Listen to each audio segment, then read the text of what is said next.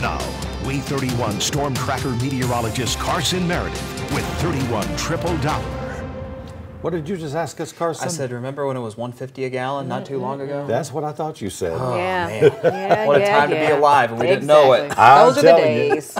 Well, what a time to be alive right now with this nice weather, too. Yeah, This fall-like temperatures are great. You know, we were talking earlier in the show, we had such a wet summer. I think we kind of deserve a nice long stretch of sunny weather. Yeah. And that's what we're going to have for quite some time. Let's go to the sky cams on this Tuesday morning. Actually, before we do that, I want to remind you, we're 5 days away from the official start of fall. Get excited, everybody. Now, remember, late September, it's still going to feel a little bit warm. Our average high temperatures are in the mid-80s. So it's going to take a while for it to really feel like fall, but it's still going to feel pretty comfortable, at least through the rest of this week. Now let's go to the sky cams where you see full sunshine and cool temperatures. It's the coolest morning we've seen since May. 55 in Huntsville, 53 in Decatur, also 53 in the Shoals, and it's 55 in Guntersville. But let's look at Guntersville a little closer. You can see that dense fog just kind of blanketing Lake Guntersville on this Tuesday morning, and we could still have a little bit of patchy fog in those lower valleys near those lakes and rivers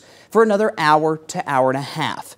Tack on an extra 3 to 5 minutes on your morning drive. You see visibility is a little bit low across Jackson and Marshall County, even parts of Madison County, seeing some fog along 565, also up near Newmarket as well. I expect most of this fog to burn off by about 8 or 9 o'clock, and then we'll have full sunshine all day. 31 Triple Doppler is quiet. It's going to stay quiet for a while. Temperatures warm up quickly through the morning, close to 80 degrees by your lunch break. Great day to have lunch outside the office, get some fresh air if you can. And our high temperatures today are a couple degrees warmer than what we saw on Monday. 83 to 84 will be that forecast this afternoon. Great weather for any outdoor plans, including being out in the garden. We are totally dry all the way through Saturday, but we've been pretty dry recently over the last month or so.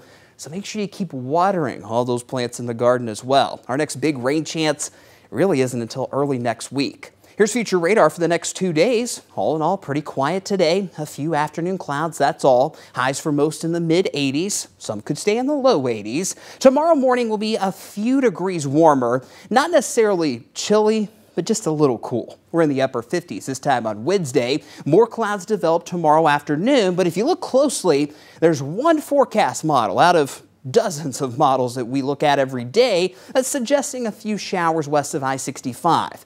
We are not sold on that. Reason why? The atmosphere is very dry. It'll eat up any showers that do try to develop. So for now, tomorrow's forecast is still dry, but if we keep seeing a few showers as we go through the day today, we may have to add a small shower chance tomorrow. The next big rain chance, though, is not until Sunday night and Monday. It's all thanks to our cold front, our next cold front moving through.